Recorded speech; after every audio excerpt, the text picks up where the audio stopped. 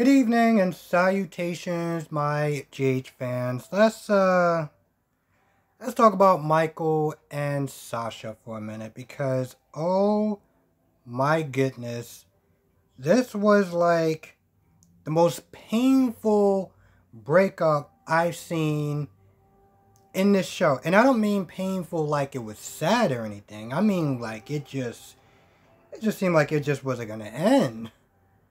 But the one thing that I can actually sit there and say is that he finally manned up.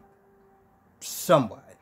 Let's be honest. If Sasha didn't catch them in the act of about to kiss or whatever, I don't know if it actually would have been brought up. I really don't. Brought up. But yeah. Sasha walks in and she's like, so, what's going on? So they pretty much have an hour-long breakup. And, you know, Michael and Sasha kind of realized that the reason why they were going so slow is because the feelings weren't there. Like it was the first time. Sure, I think that's part of it.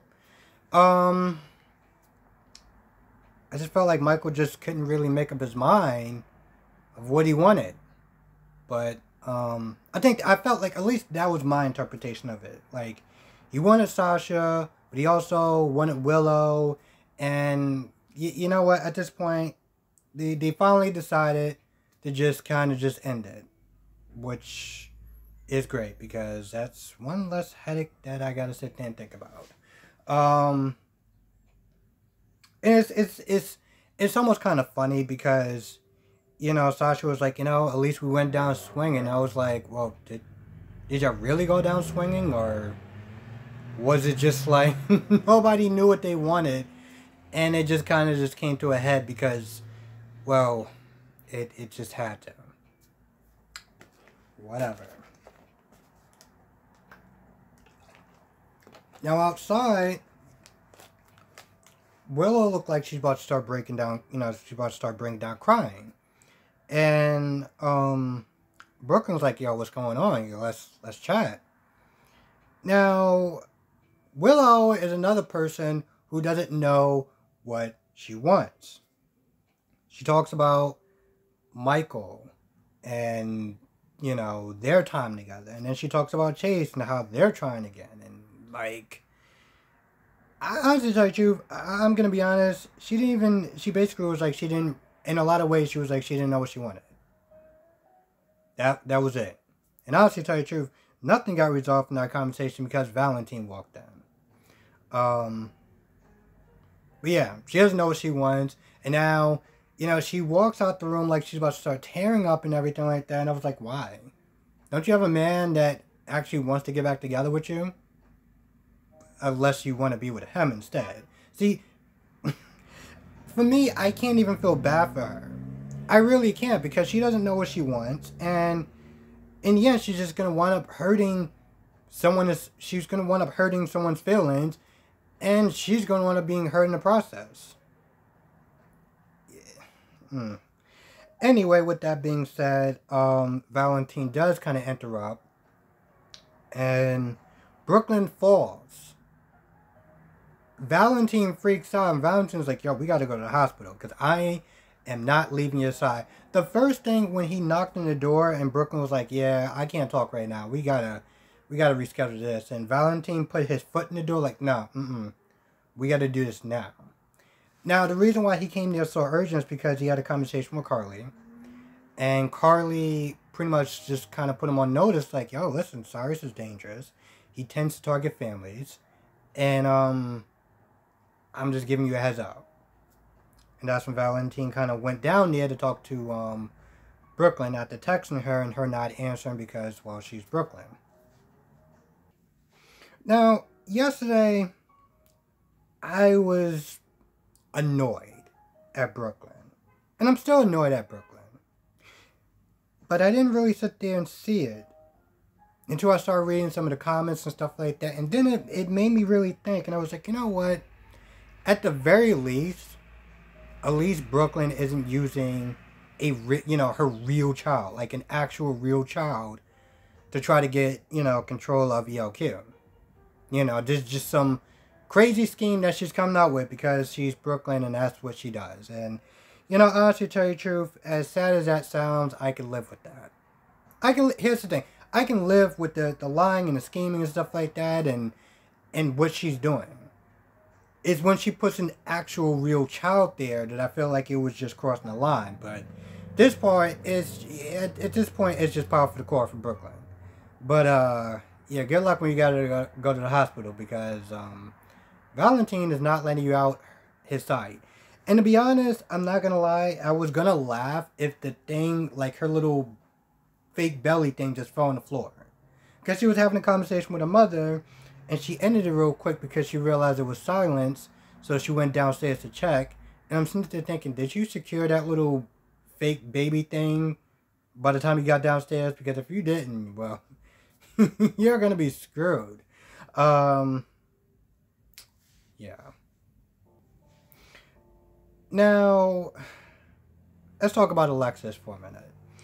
Alexis is talking to Sam, and she's like, she wants to go out and just have something to eat and just fancy food, and, because she's not going to be able to do it because she's going to jail, because somehow in her mind, that actually made sense to her. So, while she's doing that, she's talking to Sam. Now, correct me if I'm wrong, because I've never gotten anything as much as a parking ticket, okay? But I didn't know that there was such things, and I'm not laughing. I just never know. I never knew there was such things as jail coaches, because that's literally what she was. She came in there. She was like, "Yo, listen, we have to cut the jokes, sarcasm, and I'm gonna have to kind of teach you the ins and outs about kind of, surviving in jail." And I'm just sitting there thinking, I'm like, I have to look this up, but is that an actual real thing? Like, just, like, you get, like, jail coaches to kind of, like, tell you, like, kind of prepare you for jail? Because I didn't think that was a thing, but apparently that's a thing, so that's new to me. Anyway, she came in there, and Sam was a little freaked out at first. Well, she wasn't freaked out, she was freaked out, but she was more freaked out for her mother because she was like, yo, listen, let's not have it be all doom and gloom. Like, I went to jail before. It's not, like that 24/7. But to be honest, I mean, and Sam can take care of herself. Okay, if it really comes down to it. Alexis, on the other hand, yeah, I don't think that's possible. And then also, she has that whole, I forgot what it's called, like when your bones are like brittle and stuff like that. They keep having it in the commercials, and for some odd reason, I'm just, can't think of it. I think it's called osteoporosis, I think. And I could be wrong, but I think that's what it's called. So, that's something else. But pretty much, she just was there to make sure that, Alexis is going to be good. Now, when they were outside, she was sitting there talking about cigarettes and stuff like that as far as being commodities and, like, whatever. And, Alexis like, how'd you get into this line of work? And I'm like, Alexis, do you really want to find out how she got into this line of work? But she pretty much was like, yo, listen, I shot my husband in the chest 3 times. I was like, Jesus Christ. Wow. But then she said why she did it. And I was like, I am all for that. You should have shot him in the head. Make sure he was gone. Yes. Yes, I am all for that. Now while that's going on, Cyrus pays a visit to Laura. Now, Cyrus and Nicholas are kind of just going at it a little bit. Nicholas like, I'm a Cassadine, and, like, I don't play that pretty much. And, he's sitting there talking junk or whatever, and they're going back and forth. And, Cyrus is like, okay, alright, this is cute, what you're doing right now. But here's the thing.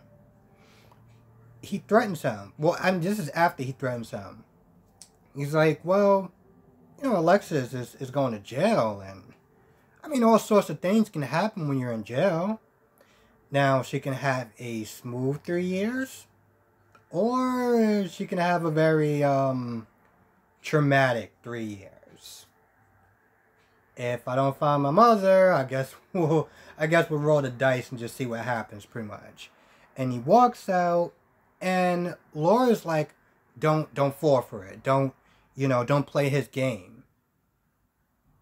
Laura, what choice does he have at this point? Because Alexis is going to jail. Okay? And there is a good chance that, there's more than a good chance, Cyrus is going to get his people on her. If Nicholas doesn't play his game. So sit there and say, well, don't play his game, don't do this, don't do that. I'm like, if the roles were reversed, wouldn't you? I was almost just like, Laura, you are making 0 sense right now. I get where she's coming from, because she's like, listen, he gets his mother, all hell could break loose. But at this point, Nicholas is like, I'm not worried about that. I'm worried about her. And he was also mad at Laura for the fact that, like, what are you doing? Like, if you had the power to get back his mother, you should do so, because it's not just me, it's Ava. I think she said that, but the point was like, because Laura's like, he can target anyone. He can still target anyone. Laura, have you? Okay. So anyway, he walks off and he leaves. Kevin comes back and, Laura's like, yeah, he pretty much threatened me. Well, he threatened Alexis and stuff like that. And I think that's when Kevin is about to sit there and tell her what happened at the gallery. Now, Chase comes there. And I was sitting there thinking, did you really need to be in this episode? Like, did you need to be in this episode? They couldn't just have a plain cop come in here and do that? Okay, sure, whatever. So, once again, Ava finds the hand. She thinks it's Ryan. Kevin's like, don't be so sure, because, well, you do have enemies. And so does he. Let's just not, look at him where the real person can actually be lurking now. I'm sitting there thinking it could be Heather Weber. I don't know why, but that name just comes up to me. And with that being said, Nicholas comes in, and Nicholas, I think they kind of start to exchange stories or whatever. Like, yeah, they start to exchange stories. And I don't remember exactly who went first, but they were exchanging stories. Now, I think the last scene, and I really do sit there and emphasize the word think, because I'm not too sure. I felt like there was more people, but there really wasn't that much stuff that was going on. Since Michael, Sasha, Brooklyn, and Willow were all kind of in the same house, yeah, that covers them. So I think the last thing I'm going to sit there and talk about pretty much is Carly and Cyrus. So Carly wants to see Jason. She calls up Diane, and Cyrus is like, so I can help you out with that little thing. I'm here. I can help you. Hello? So Carly turns around, and once again, she's like, I don't need your help. I'm good, yada, yada, yada. And,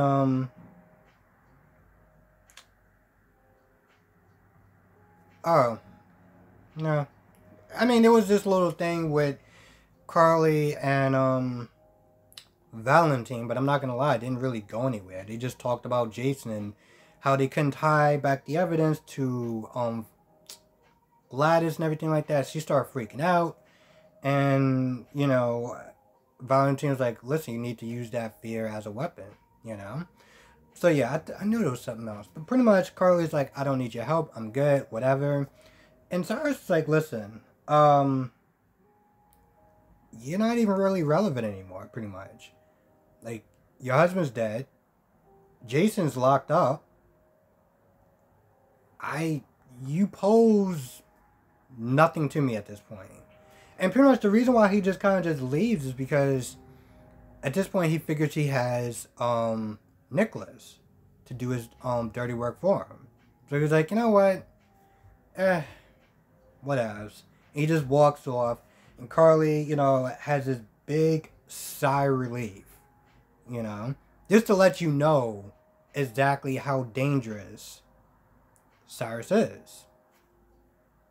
Now, Cyrus considers his threats,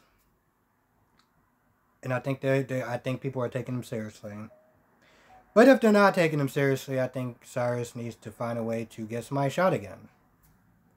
Listen, I'm not, you know what I'm saying? Like, I don't want anyone to get shot. I just think that, an example needs to be made. Because when examples aren't made, people tend to get all overconfident and think that Cyrus is just a joke. I mean, hell. There was one point, and it wasn't meant to be funny, but there was one point when Cyrus yelled, and Laura, like, screamed a little bit, like, yes, listen, Cyrus may talk to you in a very calm manner, and be kind of like, a little bit threatening and stuff like that, but when he raises his voice, he's not joking. You people seem to think that he's joking. And when he raised his voice and Laura yelled, I did kind of laugh a little bit, but I was like, this guy could be unhinged at any point in time. He has money, power, and resources to do damn near whatever he wants. He's gotten jobs done, or nearly done, inside of jail. And yet you people still are not taking him seriously. But whatever, okay, cool. Anyway, with that being said, I think that's about it. If I left anything out, please write it down in the comment section below. With that being said, I'm pretty sure I said that twice. Have a good day, have a good night, be safe. Thank you for watching, and I will catch you in the next video.